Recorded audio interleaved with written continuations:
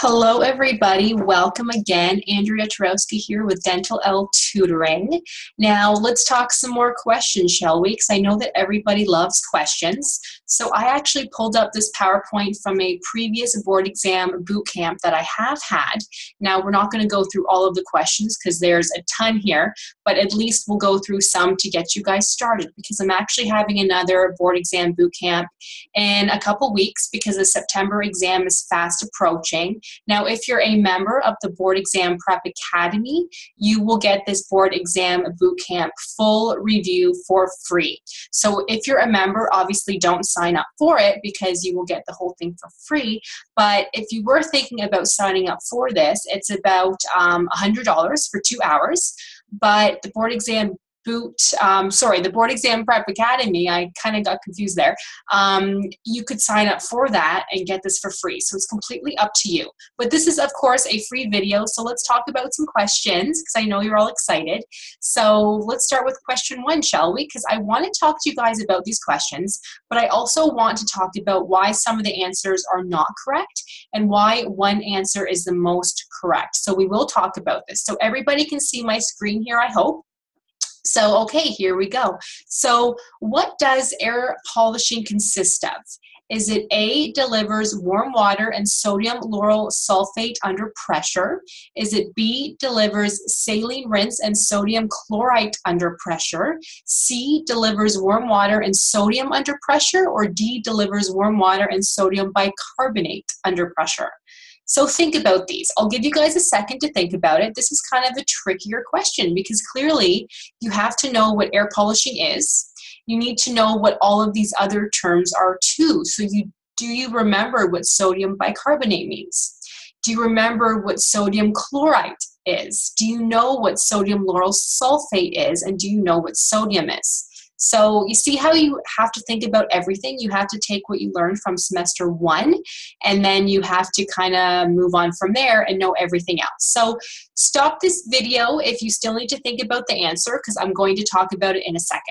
Okay, so let's move on, but stop the video if you still need to think about the answers here. Okay, so the answer is D, delivers warm water and sodium bicarbonate under pressure. So do you guys remember what sodium bicarbonate is? It is baking soda. So air polishing consists of pretty much baking soda and water. That is what it is. Now, do you guys remember what air polishing is used for though?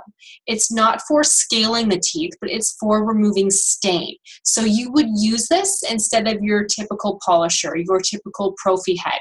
So you would not use this in the replacement of your instruments per se because it's not cleaning the teeth, but it's helping to remove stain. So does everybody understand that?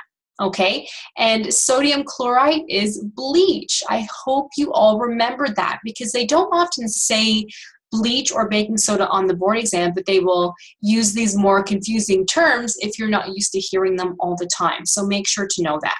So if you have questions, you guys, though, please, again, let me know. You should know my email at this point.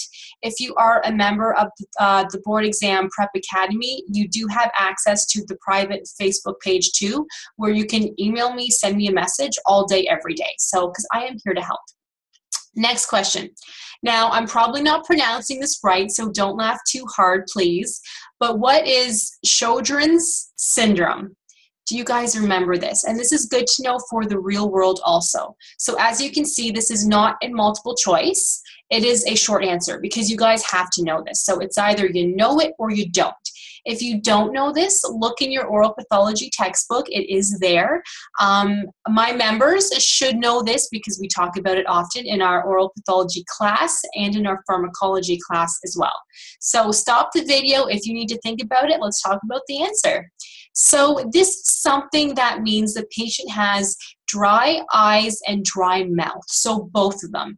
It's common in females over the age of 30 or 40, depending on the textbook you read. So if you see a 20-year-old female, this isn't common. If you see a 40-year-old female or older, this is more common. Not as common in seniors per se, because if they haven't had it yet, they probably don't have dry eyes and dry mouth, but it's more common in ages 40 or 50 or slightly above. So this affects the salivary and the lacrimal glands, needs long-term management, and common as the patient ages, but not too old. So an 85-year-old won't experience this for the first time. This is an autoimmune disorder and most common in females. The primary form is when the lacrimal and salivary glands are involved, and the secondary form is when it's combined with another autoimmune disease. So let's say the patient has lupus or psoriasis, which are two common autoimmune diseases. They're more prone to have something else, so they could be more prone to have this, okay? So dry eyes and dry mouth. Next question. I hope you're all having fun so far, and hopefully you are all doing well so far too. Okay, another short answer, because you guys got to know this. It has been on the board exam before, not for dental assistants per se, but for dental hygienists, yes. So what is, again, I'm sorry for my pronunciation here, what is morsicatio buccarum? I would be a horrible oral pathology teacher because I could not pronounce anything. So what do you guys think? Have you seen this before? Do you remember it? Think of your oral pathology classes. Think about the common oral pathology lesions you may see, but that are harmless. And let's talk about it. Okay. So this is known as cheek chewing, linea alba, frictional keratosis, more pronounced keratin on the inside of the cheeks, all of that. So that's another name for it. So let me show you guys this again, because sometimes they have this term on the board exam and they ask you what it is. It's the easiest thing, linea alba. I know you all know what that is, but you might not have seen this before, but they have referred to it on the board exam as this before. So now, if you guys see that on the board exam, you are welcome. You will all have it right. Okay, let's go through another one here. Okay, so this is a multiple choice. What procedure is formicrysol used for? A perfect dental assisting question, but dental hygiene students need to know this too. So is it A, extractions, B, amalgams, C, surgery, or D, pulpotomy? So you need to know what this is. I'll give you guys a second. Please pause the video though if you don't want to hear the answer yet. Okay, now you would find this in your procedures notes, in your dental materials notes, something like that. And again, if you are a member of the Board Exam Prep Academy, we have gone through this. So we are pretty intense. We have sessions twice a month where we talk about these types of questions at every single session. So I make sure that you are all, you know exactly what it is. You have all of the notes, the materials, the mock exams in your private membership login area. So trust me, if you're not sure how to study or what to study, sign up for the Board Exam Prep Academy. It will be totally worth it to you and you will pass the exam. So, okay, let's move on. So, sorry for the color here. You might not be able to see that, so let me change it. So, the procedure is used for pulpotomies. So, if the pulp is affected, if they need to do a pulpotomy. So it says right here, so formicrysol is not used for any other procedure. So it's not. This is the only answer.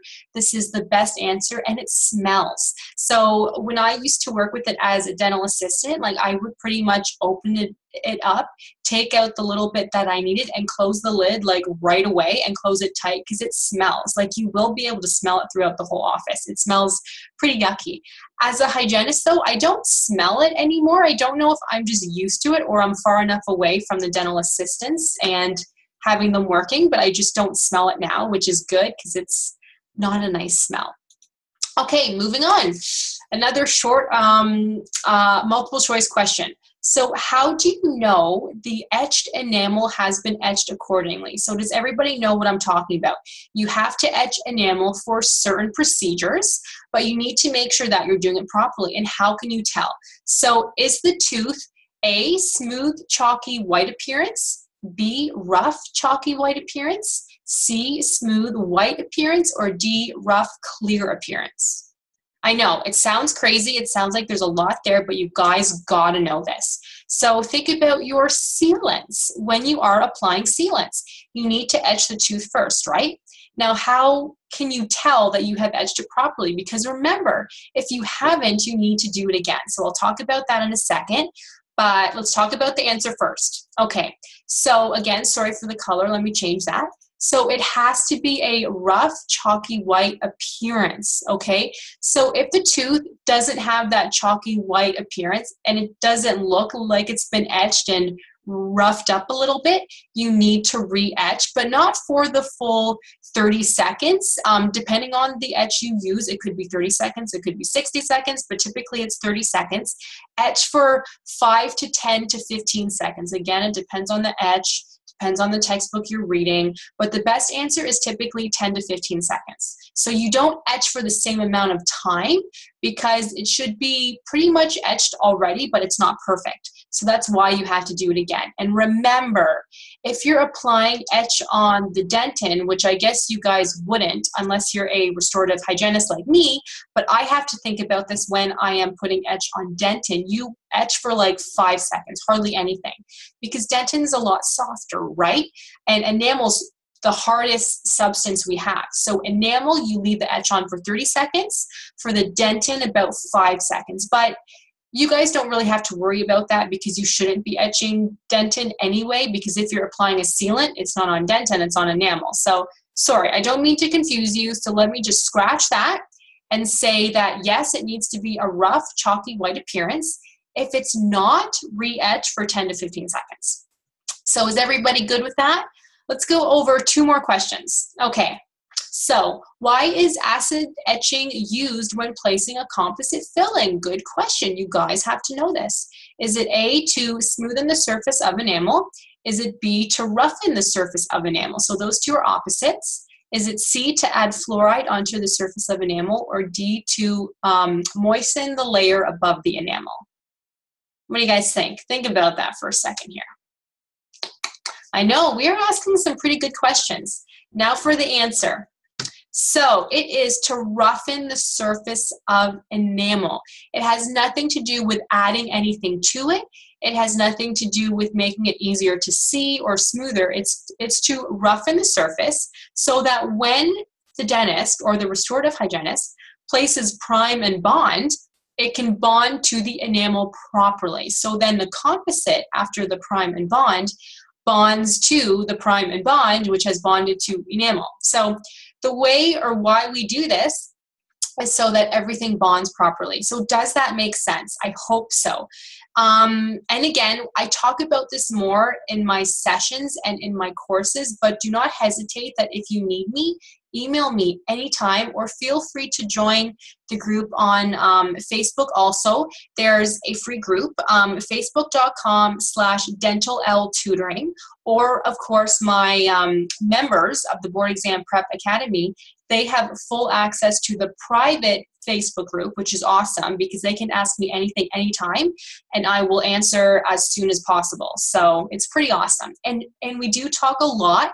There's always new mock exam questions. There are files, images, documents. We are literally studying all day, every day because I want you guys to pass the board exam, right? And you want to pass the board exam so you don't have to study anymore and spend more money, right? So let's go over one more question. Okay, so what is true regarding pulp capping? So A, direct pulp capping is carried out on unexposed pulp. B, direct pulp capping is carried out on exposed pulp.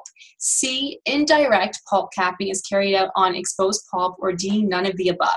So remember, read the questions carefully. So I'll pick out a few key points for you. So do you see how these questions sound the same, but they're different? So if you read the questions too quickly, I can see you not seeing, or if you read the answers too quickly, I can see you guys missing the key points. So please make sure to pick out the key points in the answers and go from there. So does everybody see that? So I'll give you guys a second. What do you guys think the answer is? And let's move on.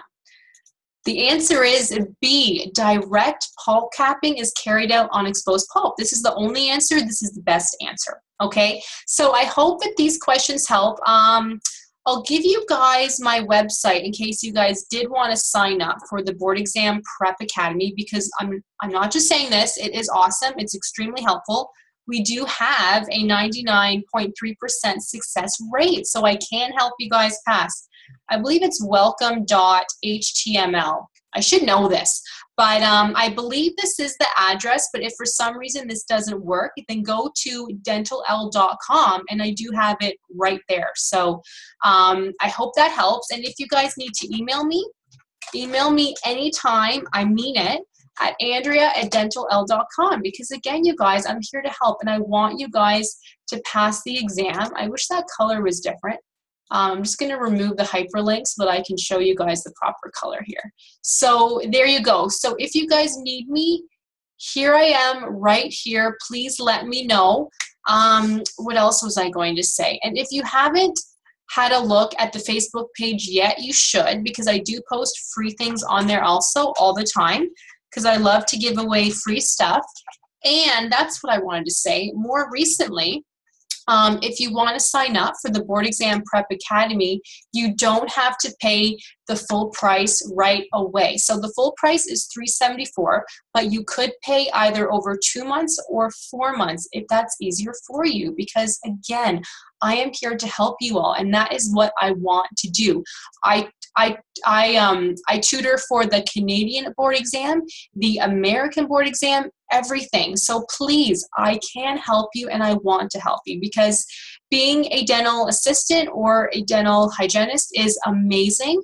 I was a dental assistant 12 years ago. I loved it.